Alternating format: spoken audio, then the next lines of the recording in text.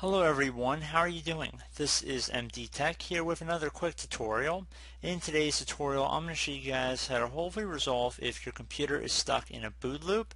So basically if your computer just continuously ends up launching the automatic repair utility that's built into Windows and you're stuck in that, this tutorial should hopefully be able to resolve your issue. So for this tutorial demonstration, I'm going to be using a bootable Windows 10 media source. So I have already used the Windows 10 media creation utility, downloaded the Windows 10 ISO from there, and then put it onto a DVD in which I'm about to boot my computer off of. So this will also work for USB flash drives as well, so long as the size of the drive is large enough. So I believe it has to be about 4 to 5 gigabytes at the least. So preferably if you have an 8 gigabyte free flash drive, this tutorial probably would work best. If you don't have a DVD, keep in mind you're probably going to have to clear everything off of that USB flash drive because it will clear anything that's currently stored on there if you choose to go that method. And you might be able to actually load some of the automatic repair utility options if you're able to boot to the troubleshooting screen we're about to go to. But if you're unable to get into any of the troubleshooting options you see in this video without going out and getting the tool, I will have links in the description of the video for both the tool and how to create the utility, so how to go through the download and installation process of burning it to a DVD. So I have both of those in the description of the video. You're more than welcome to check that out. So I just want to cover all of our bases with that. So here I'm at the boot menu. You will have to look up your specific computer on the internet. So typically to access the BIOS settings in order to change the boot order or to enter the boot menu, it will be one of the keys along the top of your keyboard, so either one of the function keys or the escape key. In my case it's the escape key, but it could also be the F2, the F6, F8. It really depends on your specific computer, so I don't really want to tell you guys it's one thing when it could be a couple different things. So you might have to look into that if you're unsure, but we're going to be booting off of a DVD, like I said, that I have the Windows 10 Media installation off of. So I'm going to use my arrow keys to select over the CD-ROM drive. Again, this screen might look a little different for you guys, but the whole purpose of what I'm doing right here is that I've already burned the Windows 10 installation files, so as if we were going to install Windows 10, except we're going to be using the repair functionality that's built into that tool. So I'm going to select the CD-ROM drive to boot the Windows 10 information off of. So it might take a second to load here. Press any key to boot from CD or DVD. Again, this should work for USB flash drives as well. I'm seeing an increasing number of computers that do not have optical drives in them. So I have mixed feelings about that. But right now, as we can see, we are booting the tool, or we should be booting off of the tool. So just give it a moment to load here.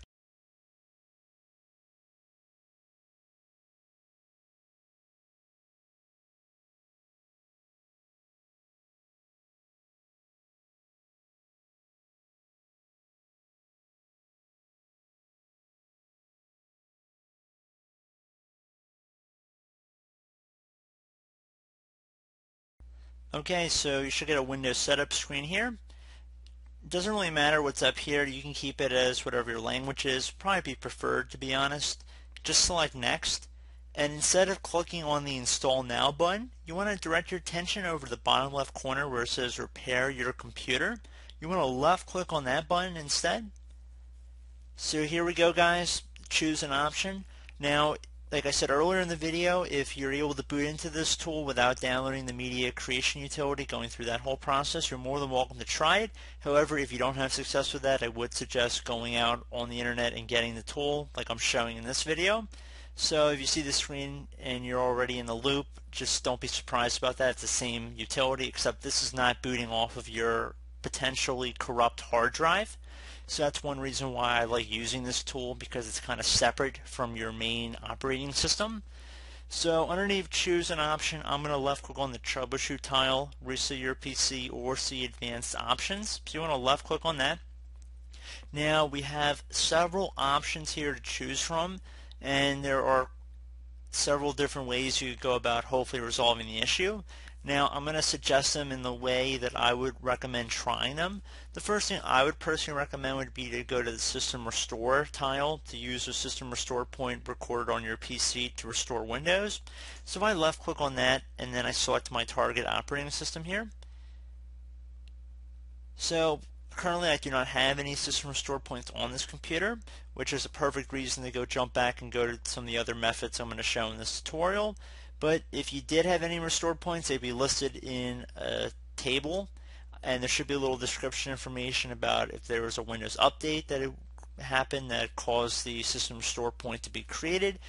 And I would suggest restoring back your computer. I do find that does have some success, so I would recommend trying that first. That should actually resolve quite a few of your issues. So if I close out of here, so now brings us back to the choose an option screen. Like I said, I would recommend trying that first. If that did not work for you guys, I would also suggest if you had any image backup to a CD or DVD, so if you had already made something, you could do a system image recovery as well. Very few people probably have this or even know what that is. So I'm really not going to go into that method too much for this video, but if you selected it, again, you choose an operating system, you'd actually have to insert the DVD. I don't really know how many people have this all backed up, so I'm not going to really dig too deep into it, but if you did select the system image, again, you'd have to have already backed it up somewhere, so that's probably going to be tossed out. Again, it's another option. I'm just going down the list here, but the next one would be start prepare, fix problems that keep Windows from loading. I would hold off on that one for a moment. I would actually suggest going back to a previous version. So if you select this option up here, select the target operating system, it should begin loading the previous build of Windows 10.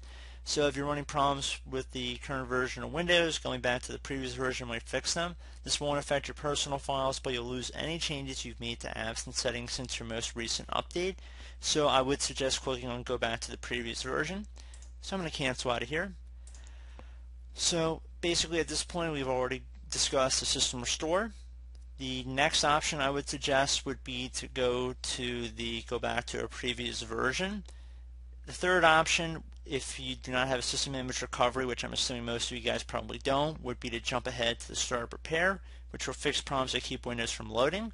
While this sounds very good, it probably has not fixed your issue yet because it usually loads this when your computer is stuck in an infinite loop. So if I selected that just for the sake of this tutorial and then we selected Windows 10, it's going to go through the diagnosing our PC. Now I would give this a couple minutes here to run, and I do want to keep it on the screen just so you guys get a feel for how long it actually will take, because it will take a little bit of time, not that long, but I will jump back in with the narration once we get to some screens that require some explanation or something to be addressed.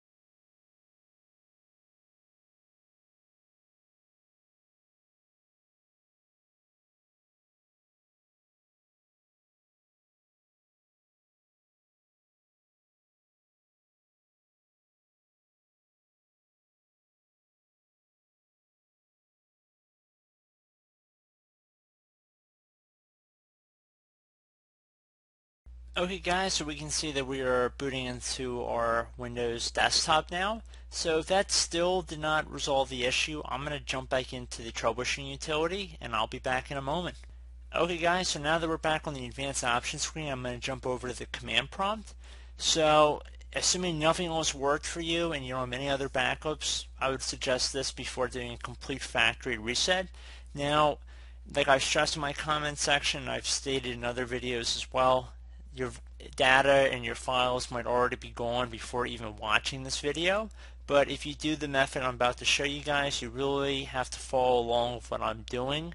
It's really important you do, and there's no guarantees at this point, or even when you start watching this tutorial, to be honest with you, because I don't know what the situation was that brought you to this video, but this is definitely a little bit more in depth here, so if you're not comfortable, that's fine.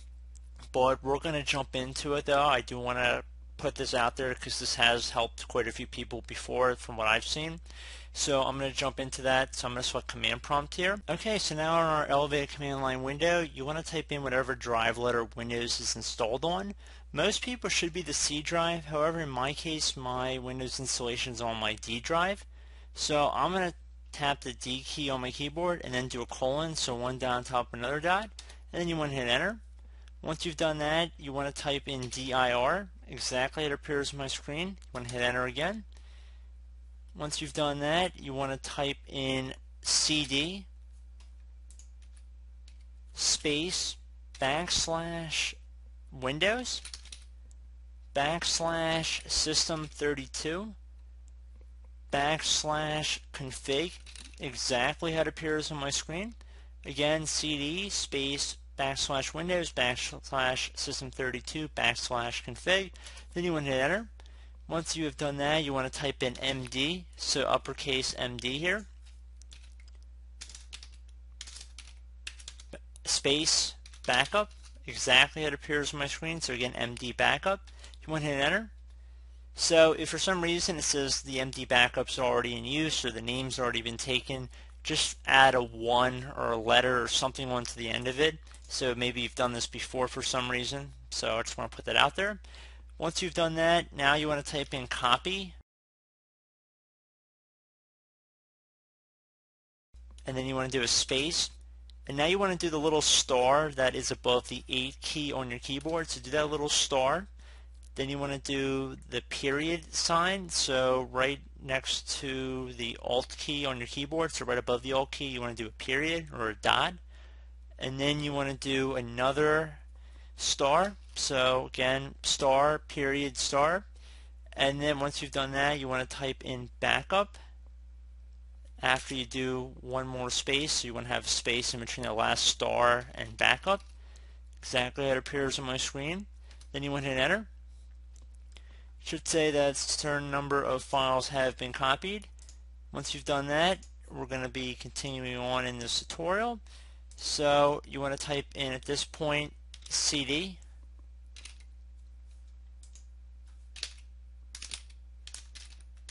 and then space regback, so REGBACK, so cd space REG back.